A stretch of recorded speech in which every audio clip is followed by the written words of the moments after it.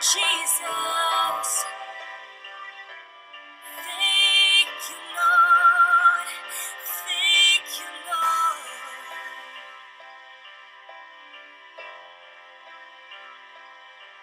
Oh, Jesus.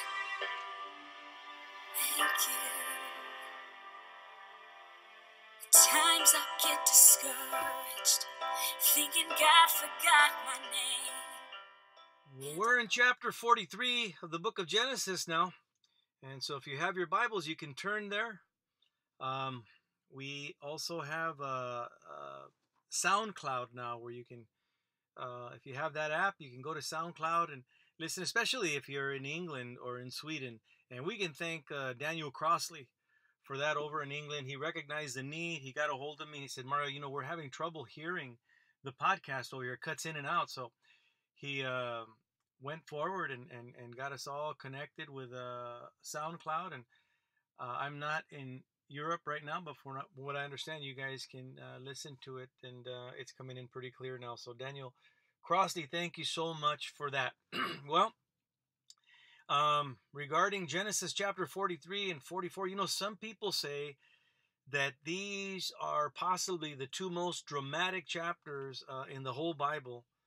You can decide for yourself as we go through them. I can get a little emotional when I read through these two chapters, and especially if you've gone through the last 7 or 8 chapters with us and you see the beginning of Joseph's life and how things turn out and his family gets saved and what it means to us prophetically. Of course, that's a big deal. And so we're going to go through chapter 43. But first, a word of prayer. Father, we thank you for your word, Lord. Lord, we are messed up people, and that's no secret. Anybody who's going to be honest with themselves will have to admit that just like anybody else, there is sin in our lives, and there's just no getting away from it. We're a mess. Some would argue we've gotten better, and maybe that's the case.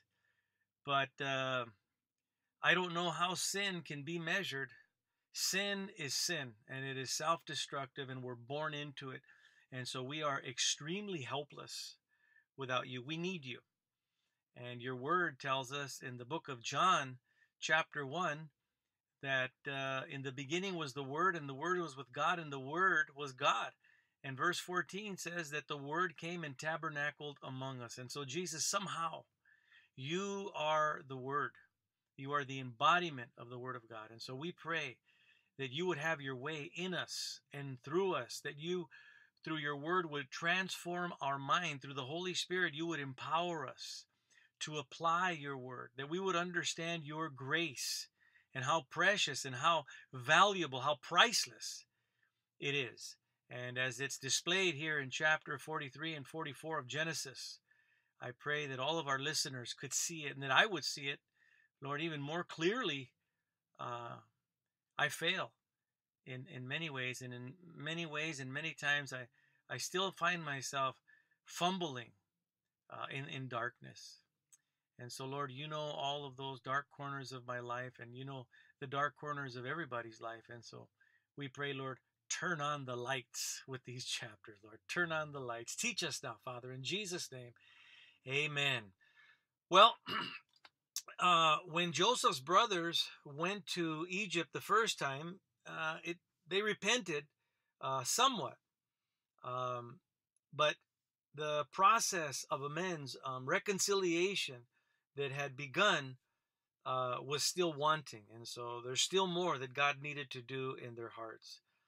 And there was still more for them to surrender. They still needed to surrender more. And so just like Jesus works out the process of surrender in our own lives, God is going to use Joseph to bring out a complete surrender in the hearts of his brothers. And so, unfortunately, because some are sicker than others, or some are more stubborn than others, a second trip down to Egypt is going to be necessary. And they're going to have to confront, or Joseph is going to have to confront them one more time.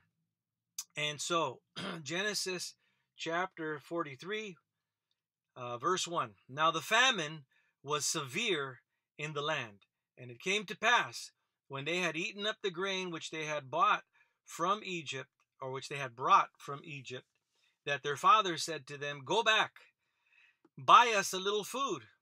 But Judah spoke to him, saying, the man solemnly, the man being Joseph, they still don't know that that's their brother that they've been dealing with in Egypt. The man solemnly warned us, saying, "You shall not see my face unless your brother is with you. If you send our brother with us, we will go down and buy food," says Judah to Jacob. "But if you will not send him, we will not go down. For the man said to us, you shall not see my face unless your brother is with you." So, if you remember in chapter 42, God had revealed to Pharaoh through Joseph in a dream that this famine was going to last 7 years. And so the first time they went down to Egypt, they probably brought a lot of grain, but they certainly didn't bring 7 years back. Not on donkeys, they didn't. And so after some time had passed since their first visit, they've run out of food. And so now they're either going to starve or they're going to go back to Egypt. And they're not really desiring to go back to Egypt too much because they had a difficult time last time they were there. And what's sad is they left their brother Simeon, not by choice, but Simeon is down in Egypt and he's in jail. And if they don't go back there, Simeon will never get out. But selfishness has no limits sometimes. Well, up until now, if you remember Reuben, the oldest brother, he's been the spokesperson. He's been the leader of the boys. And now it seems that nobody's really listening to him anymore because probably because the first trip to Egypt failed. And Reuben has never been one to give good advice on at least a few occasions. So Judah, it appears now, is the new leader, the new spokesperson of the family. And, this kind of makes sense because Judah is going to agree to die in the place of Benjamin if he has to. And this makes things even more interesting because Jesus died in our place. And it's going to turn out as we continue down reading through the books of the Bible that we're going to find out that Jesus is the great, great, great, great, great grandson of Judah. And so it's also interesting where Benjamin is concerned, and we haven't heard too much about him and we haven't heard anything from him. But it's interesting that nowhere are we told that Benjamin was afraid to go down to Egypt. Of course, he's not going so far because, as we mentioned in the last chapter, he is Jacob's new favorite son. He and Joseph, the only two sons of his favorite wife, Rachel. And as far as Jacob is concerned, Joseph is dead. He doesn't know he's alive and in Egypt. And so Benjamin is all he has as far as what is, extremely precious to him. And as it turns out, Benjamin is going to be, of course, the father of the tribe of Benjamin, one of Israel's 12 tribes. And we'll find out when we get to 1st and 2nd Chronicles and 1st and 2nd Kings that the tribe of Benjamin is not afraid of anything. In fact, they are probably the most fearless warriors of all of the 12 tribes. So, it's just interesting what some people call spiritual DNA or gifts, talents, blessings. They're so often handed down from one generation to the next. And it's interesting as you continue to go through the Bible with us and you read the Bible on your own and you grow in your relationship with Jesus Christ, you begin to see so many things in life through the lenses of the Bible. And I have seen this particular thing in my own life because in my sons, and I have 3 boys, I can see certain characteristics that resemble mine. You say, well, Mario, maybe that's learned behavior. Well, maybe I would agree with you, except that I have my oldest son. I never knew him. I never knew of him. I never met him until he was 21 years old. And when I did meet him, he and I and my wife and my other boys and my daughter, they just thought it was hilarious how so many of his characteristics resemble mine, which is evidence of the fact that it's not learned behavior. It's much more in the way of spiritual DNA. If there's such a thing, maybe it should be called something else. I don't know. I'm not gifted for words very much, but that's the best way that I can describe it. But it happens. It happens. And apparently, it's not learned behavior, because even when a child grows up not knowing his parents, many of the child's characteristics are that of his parents, and it's handed down even through even when the parents have grandchildren and like that. So, verse 6, and Israel said, why did you deal so wrongfully with me as to tell the man whether you still had another brother? So this Israel is actually Jacob. If you've been following us through several chapters back, God changed Jacob's name to Israel. Jacob, of course, means heel catcher, manipulator, sneaky guy, whatever. Israel means governed by God. But they said, the man asked us pointedly about ourselves and our family, saying, is your father still alive? Have you another brother? And we told him according to these words. Could we possibly have known that he would say, bring your brother down? Then Judah said to Israel his father, send the lad, speaking of Benjamin, Jacob's precious son, send him with me, and we will arise and go, that we may live and not die, both we and you, and also our little ones. Hey, listen, Dad, send Benjamin with me. I will make sure that he comes back, and if not, man, how is our family going? We're going to starve to death, all of us, your sons, your grandchildren, everybody. Verse 9, I myself will be surety for him. Judah says, hey, I will be the insurance for Benjamin. From my hand you shall require him. I'll be totally responsible. If I do not bring him back to you and set him before you, then let me bear the blame forever. For if we had not lingered, surely by now we would have returned this second time. Hey, we wouldn't sitting here arguing about this whole thing. We might have been back with some food by now. So, hey, Jacob, Dad, let me take him. Let me take Benjamin down to Egypt. I'll handle it. I will bring him back to you all in one piece. I promise I will be insurance for that, right? So it's interesting when we see God and how he refers to Jacob as Jacob and when he refers to him as Israel.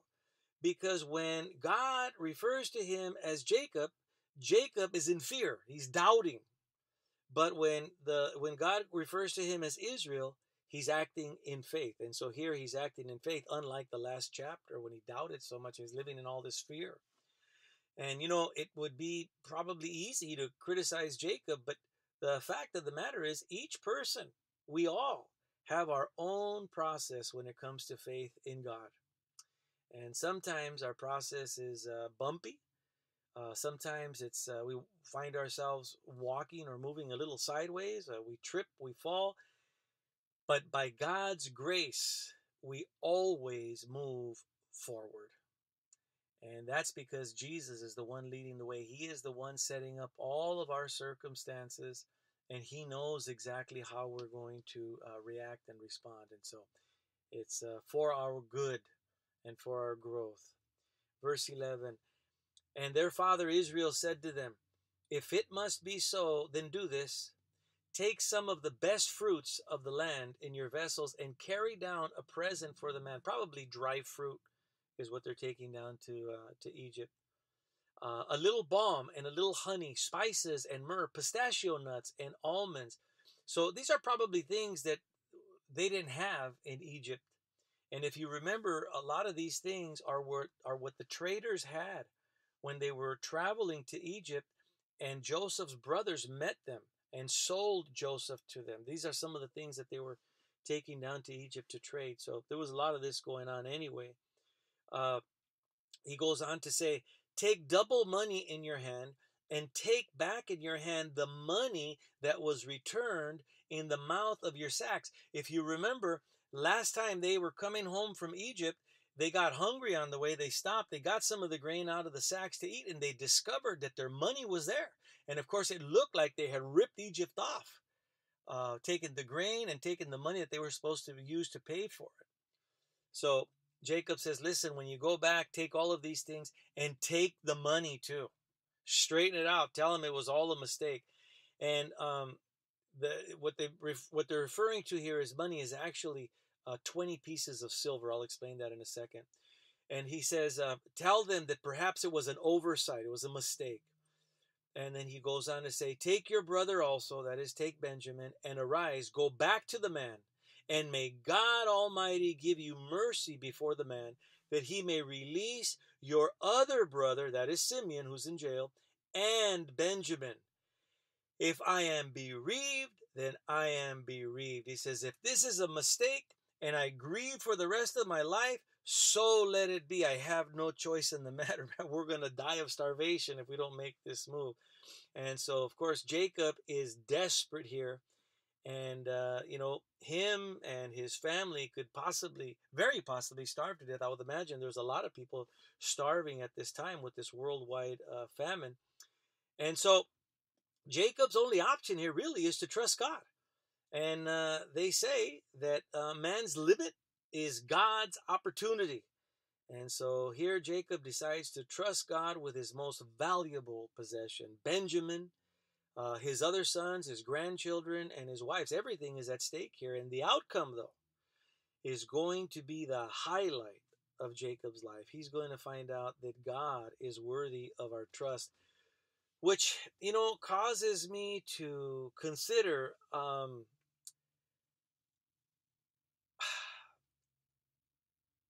it's so true that God is worthy of our trust. When we reflect back on our lives and we when we look at our lives honestly, we can see that there were so many unexplainable events in our lives where we should have died, we should have got sick, tragedy should have happened, but we were saved from that. And there's no other explanation except that God intervened. And so, it's interesting because the other thing is that when we reflect on our lives, do an inventory or whatever, we find that we've made so many bad decisions. We've gone into so many bad directions in life, but somehow we remain more confident in ourselves than the Lord. And it's just funny how that works. Common sense, which apparently is not so common, should tell me and tell us, hey man, trust God. Don't trust in your own ideas. Don't act so quickly. Take everything to prayer and let the Lord decide what is the best thing for you. But unfortunately, that's not the first place that we turn. So these stories in the Bible are there to remind us. Now, in Genesis chapter 37, verse 28, if you remember, the brothers sold Joseph for 20 pieces of silver. Now here in verse 12, they plan to pay it back. The word money here in the original Hebrew is kesef, and it can refer to money or silver. And so they want to pay it back, and anybody would say, that's right. What comes around goes around. The I Ching and all of these, religious, false spiritual perceptions. Some people say that some people, Buddhist people who study Confucius, the New Age people, they use that term a lot. Hey, what comes around goes around, And apart from Jesus Christ, they're probably right. But the work of Jesus puts an end to all these ideas of repayment and punishment and judgment. And we're going to see here in a little while that when they get back and they try to pay the money's not going to be accepted. They're going to be informed, hey, no, it didn't. We didn't think that you ripped us off. It wasn't a mistake. That money was put back in your bags because your brother Joseph, he didn't want to charge you for the food. He gave it to you. We go into detail about that in our last chapter. You could read it there or go through the podcast with us on that one. But, this should cause anybody to ask the question, why would anybody choose Buddhism or New Age or some other religion over Jesus Christ? Why put yourself through that kind of struggle, through those kinds of philosophies? I'm going to work to get better. I'm going to attend more retreats, more workshops. I'm going to do more, step studies and writing and more meetings. All of that is great. But if you want to get better, if you want to see better at its best, you're never going to be more successful than you are when you're hanging around with Jesus, because you're going to become more like him. That's the easy way. The problem is our flesh, our ego, our pride says, no way, man, no way. I'm going to work for it. There's just something about us that wants to be God. And that's been since the beginning, since Genesis chapter 3, when man first fell into to sin. Well, Jacob's words were, "May God give you mercy before the man." Those were his parting words to his son. And those are interesting words, and they're wise words, because in Proverbs chapter 21, verse 1, it says that the king's heart is like a stream of water directed by the Lord. He guides it wherever he pleases. So like the rivers of water, God is the one who directs the heart, the choices, the decisions of kings, rulers, judges, all the people that are in power who can at some point make decisions regarding your life. And it doesn't even matter if they know God personally or not. It is God that will use them like pawns to make calls in your life. And I'll tell you, I don't want to go into detail. You know my testimony if you've been going through the podcast, but I've seen it many times in my own life where I had to go before a judge and I could have been finished, washed up, man. And God had mercy. And God directed the heart of the judges and prosecutors to turn me away, to let me go. Not always without punishment, but certainly not life in prison, no 50-year or 75-year prison sentences. And so, judging by Jacob's choice of words, it seems that Jacob has come to a place of faith where he is accepting his situation as it is and putting all of his trust or all of his faith in God. Verse 15. So the men took that present and Benjamin, and they took double money in their hand and arose and went down to Egypt, and they stood before Joseph. When Joseph saw Benjamin with him, he said to the steward of his house, "Take these men to my home and slaughter an animal and make ready, for these men will dine with me at noon," lunch, not dinner. Then the man, that is, of course, Joseph, the steward of Joseph, then the man did as Joseph ordered, and the man brought the men into Joseph's house. Now the men, these are Joseph's brothers, were afraid because they were brought into Joseph's house. And they said, "It is because of the money which was returned in our sacks the first time that we are brought in, so that he may make a case against us and seize us to take us as slaves with our donkeys." When they drew near to the steward of Joseph's house, they talked with him at the door of the house and said, "O sir, we indeed came down the first time to buy food, but it happened when we came to the encampment that we opened our sacks, and there each man's money was in the mouth of his sack, our money in full weight. So we have brought it back in our hand, and we have brought it down with other money in our hands to buy more food. We do not know who put our money in our sacks." And here we go. Here is God's mercy. Here is God's grace. But he said, the steward's response to the brothers now, "Peace be with you. Do not be afraid. Your God and the God of your father has given you treasure in your sacks. I had your money." Then he brought Simeon out to them. He says, "Hey guys, it wasn't a mistake.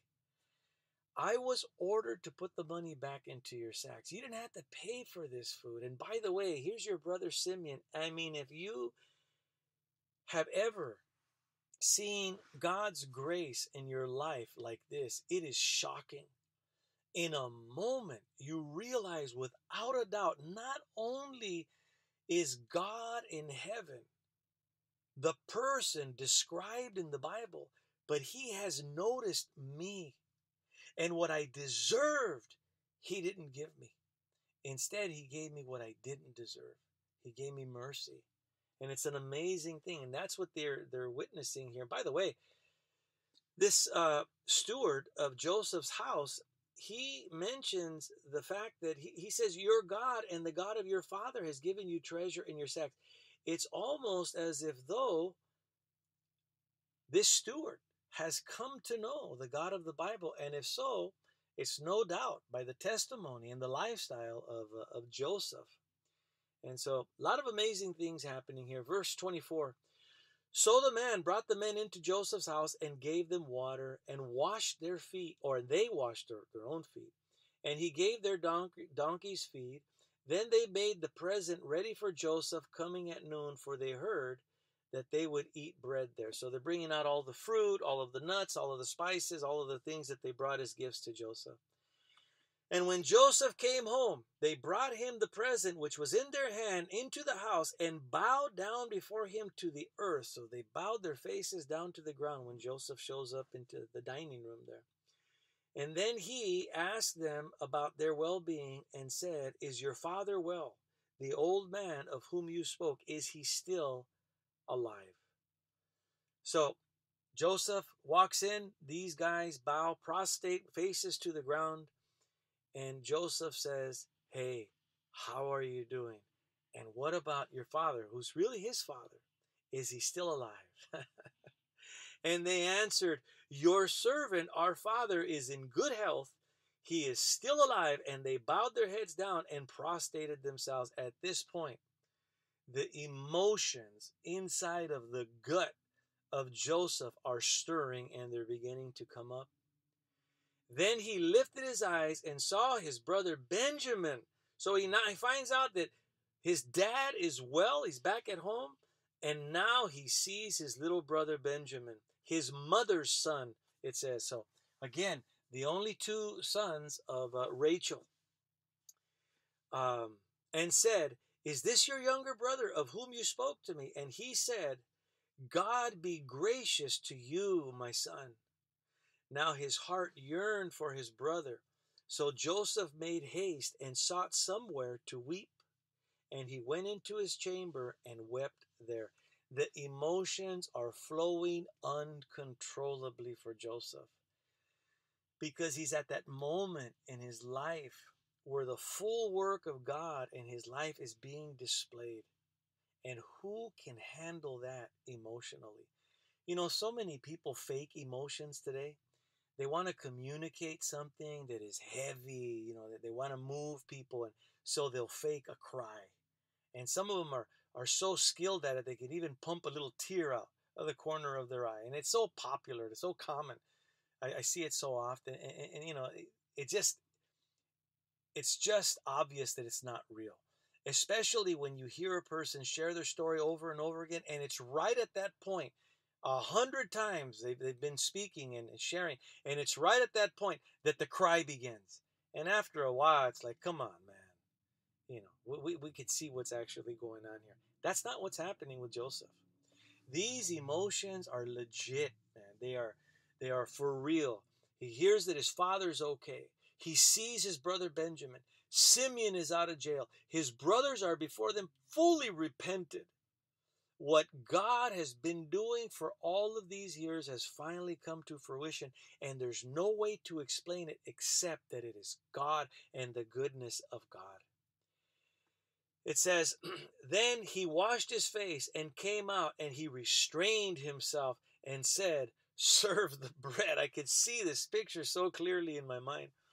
"So they set him a place by himself, and them by themselves, and the Egyptians who ate with him by themselves, because the Egyptians could not eat food with the Hebrews, for that is an abomination to the Egyptians." So there was some racial prejudice going on there. "And they sat before him, the firstborn according to his birthright, and the youngest according to his youth. And the men looked in astonishment at one another." So remember, they don't know this is their brother Joseph. And the steward of the house, he didn't know them personally. And yet the seating is assigned in such a way where it is the oldest all the way to the youngest in their order. And they were blown away. They said, "Who could know this?" And at this point, they probably thought that Joseph was into some kind of Egyptian magic or something like that. But of course, that wasn't the case at all. Joseph knew the order of their births. He was their brother. "Then he took servings to them from before him, but Benjamin's serving was 5 times as much as any of theirs. So they drank and were merry with him." So there is this celebration going on here. Joseph had not seen his little brother in 20 years. He didn't know if he was dead or if he was alive. He didn't know if his father was dead or alive.